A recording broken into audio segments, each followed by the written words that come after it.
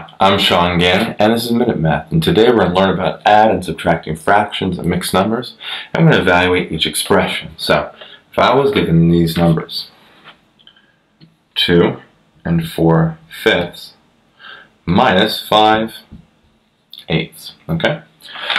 Well, the first thing I want to do is when I add these together, subtract it, I'm going to break this mixed fraction to be a whole number and a proper fraction.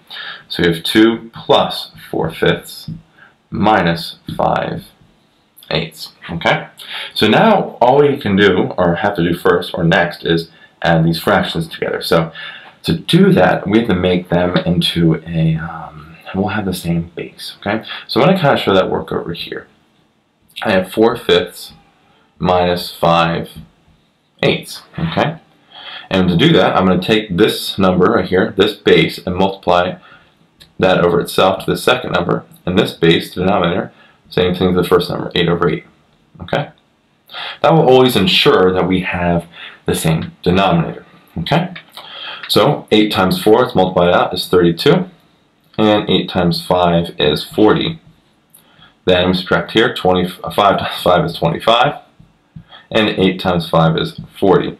So now we have 32 over 40 minus 25 over 40. Base is the same, so we worry about the numerator. 32 minus 25 comes out to be a 7, and 40s are just the same down there. So now we have 7 over 40. We can bring that over here, because that's what is combining these two together, and we have 7 over 40. Now I'm going to bring down the 2, and 2 plus 7 over 40 is just 2 and 7, 40, okay? And that's our final answer, 2 and 7 over 40. So, quick recap. We're given 2 and 4/5 minus 5/8, okay? Well, I broke 2 and 4/5 to be 2 plus 4/5, okay? Then I added 4/5 and negative 5/8 together over here by finding a common denominator. That came out to be 7 over 40. Now, at that point, I just combine it with the whole number to be one full mixed fraction, which is our final answer, which is 2 and 7 over 40.